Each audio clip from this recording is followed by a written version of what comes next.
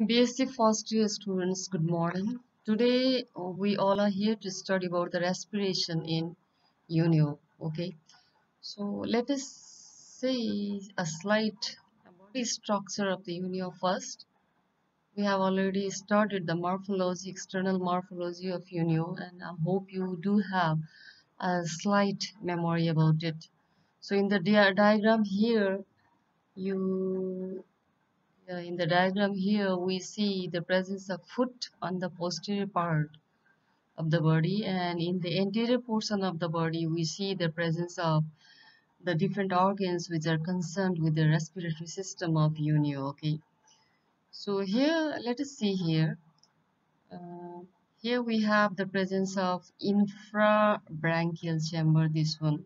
Okay, and then we have the presence of suprabranchial chamber.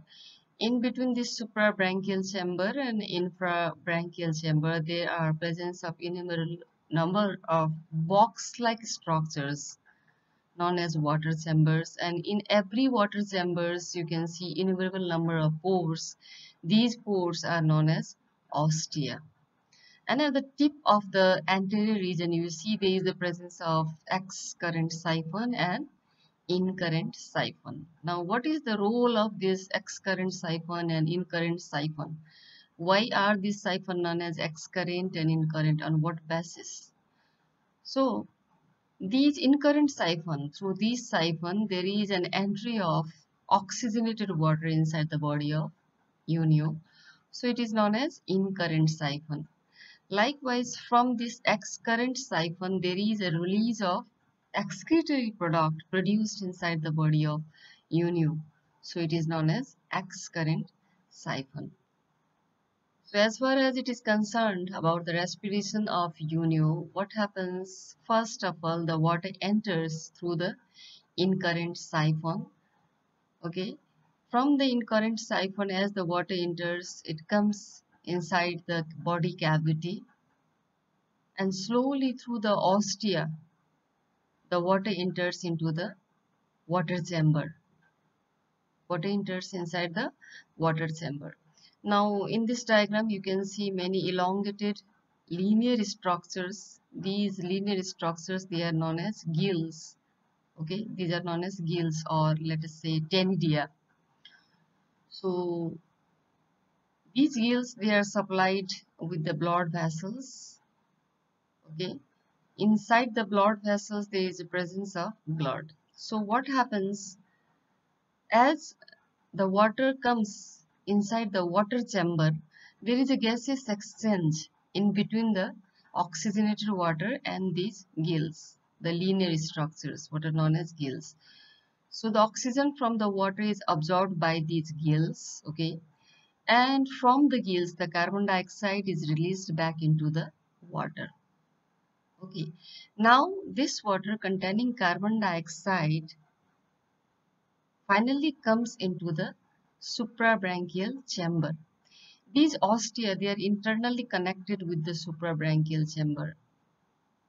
And through these ostia, the water containing carbon dioxide comes into the suprabranchial chamber. This suprabranchial chamber is also internally connected with the cloaca, or let us say the cloacal opening also opens into the suprabranchial chamber. Now, during the process of digestion, whatever undigested food materials are formed, or let's say deposited or formed inside the body of the Unio, they get finally deposited into the cloaca that opens into the suprabranchial chamber. So those undigested particles, or let's say those waste product, also come into the suprabranchial chamber along with the deoxygenated water, or along with the water containing carbon dioxide. And from suprabranchial chamber, finally the excretory product is ejected out of the body through this excurrent siphon. So this is how we see the process of respiration is completed in Unio. Now let's see some more detailed structure of these respiratory organs of Unio. So here in this diagram, we see the presence of the TS of the gills. Okay. So we see there is a pair of gills, or let's say two gills or two ctenidium present on the either side of the rod. The outer gill, it is known as outer lamella, and the inner one, it is known as inner lamella. On this side also there is a presence of inner lamella, and this is known as outer lamella. Means on the either side of the body of the Unio, we can find one pair of ctenidium or gill which lies adjacent to this rod or by the side of this rod. Well, we have talked in the first slide about the water chamber, right? But there in the water chamber, we could not see such structures. So if you see the diagram of the first slide in a detail, what we come to see is that just outside to these water chambers, 1, 2, 3, and many more are there. This water chamber, it is surrounded from both sides by outer lamella and inner lamella. This as a whole is known as outer lamella, that is made up of innumerable number of filaments. These are known as filaments, 1, 2, 3, 4, likewise and so on. They are known as filaments. And on the other side also it is having the inner filament. So what we finally see, the water chamber is having outer lamella or outer lamella and inner lamella on its both side. So each lamella, it is containing an innumerable number of filament. If you see a detailed structure of each of these filament, or let's say we want to see the detailed structure of one of these filament, if you see the structure seems to be like this. These structure, what is known as cilia, you can see here, known as ciliated cell. Just below this we have non-ciliated cell, and just below this we have glandular cell.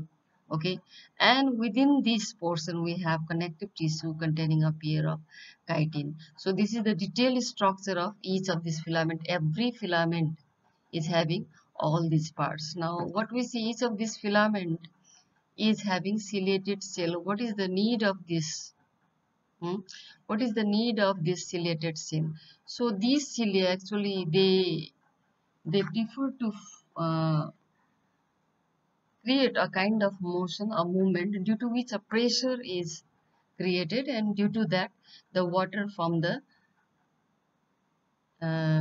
siphon, incurrent siphon, enters inside the body of the Unio, and due to this the entry of water, or let's say that the resting of water is possible inside the water chamber present inside the body of the Unio. So hope you must have got the concept of the respiration in Unio. If you like the video, please like it, share it, and comment this video. Thank you.